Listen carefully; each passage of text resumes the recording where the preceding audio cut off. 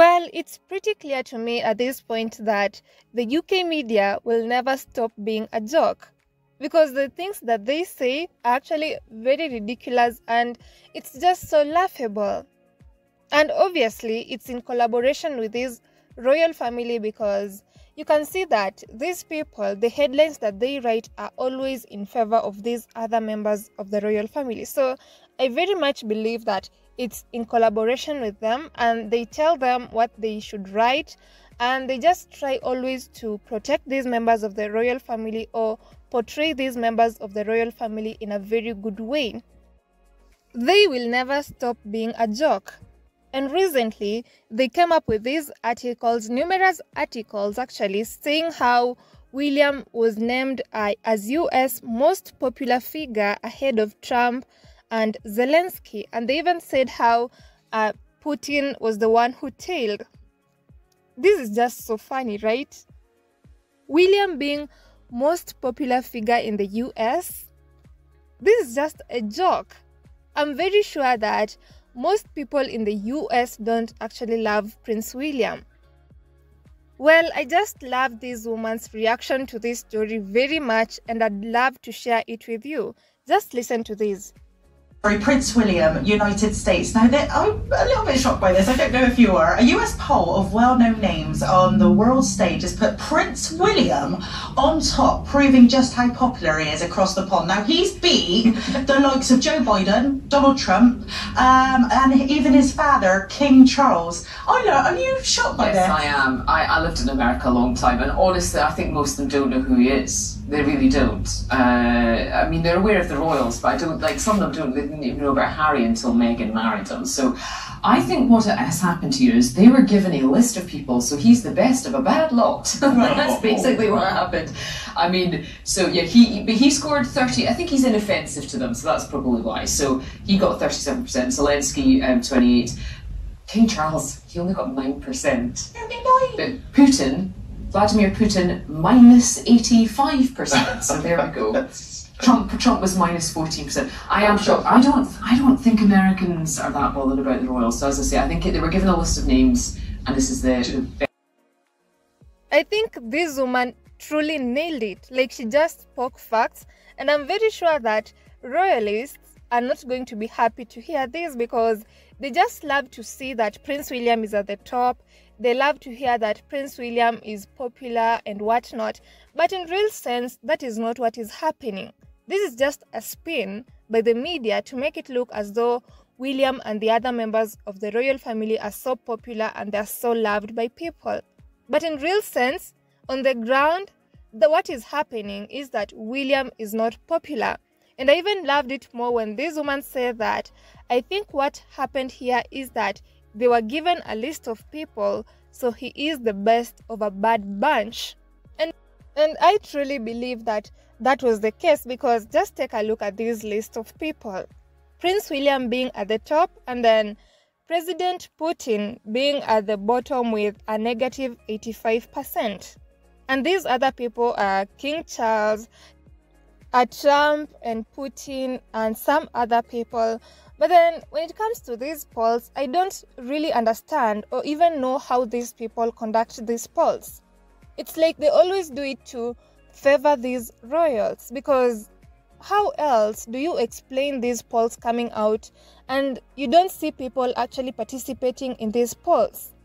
I think it's just a story that is made up by the British media to make it look as though the royals are important. But in real sense, I'd not even be shocked if Trump appeared above Prince William. It's like the UK media has been working overtime to force these royals on the Americans. People in America don't actually care about these royals, other than Harry and Meghan, of course, because they now live in America. But these other royals, I don't think that Americans truly care about them, nor do Americans care about the popularity of these other royals. So it's actually laughable that this UK media keeps writing articles and forcing people to like these other royals. They're not as important. And even this woman said that I lived in America a long time, and honestly, I think most of them don't know whom William is. Is that really false? I think there's no lie detected there. Like, so many people don't have an opinion on William, or most of them don't even know whom William is. So for the UK media to be forcing their royals on Americans is really laughable, and I think it's so ridiculous, and they should stop it right now. Like, it's so ridiculous. And I'm pretty sure that Americans are not impressed with these royals, and they actually find it ridiculous that the UK taxpayer money supports their lifestyle, and all they do is go shake a hand or two just in a week.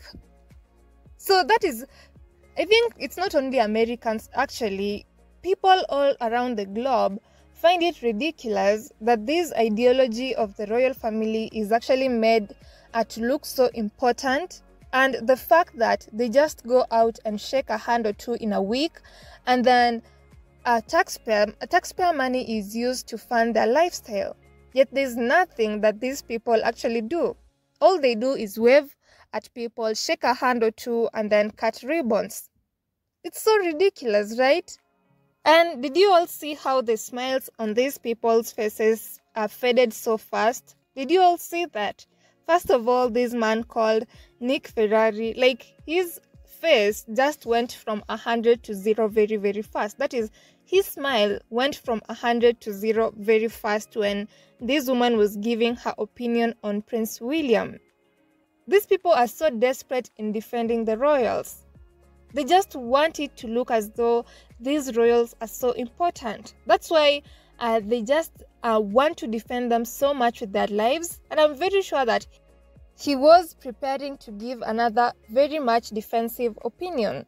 But you can't really force people to like someone. I'm very sure that people are very smart, and they can see what these royals did to Princess Diana and also what they did to Prince Harry and Meghan.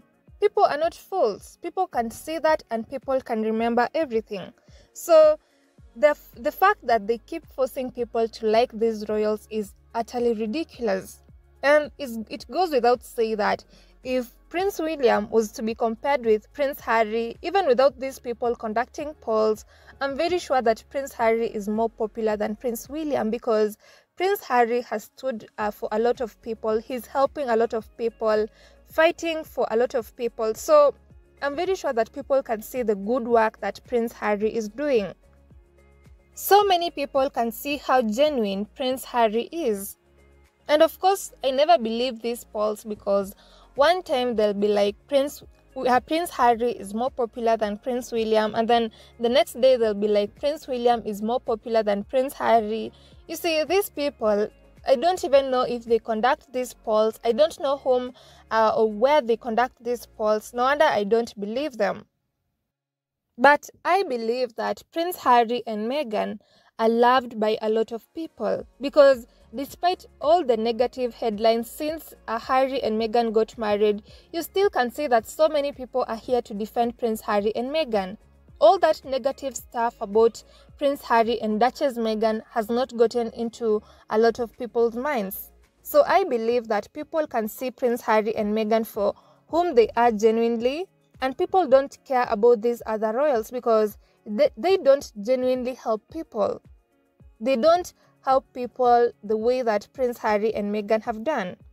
So yeah, that's my opinion on this, and I just love that this woman actually told the truth, even though these other ones who are listening were so bitter. Well, they should just learn to tell the truth instead of telling lies over and over again and forcing their opinions on other people. Well, that is what I'm going to say for today. Let me know what your thoughts are concerning this, and I'll see you all squaddies on the next podcast. Have a wonderful and amazing day. Goodbye.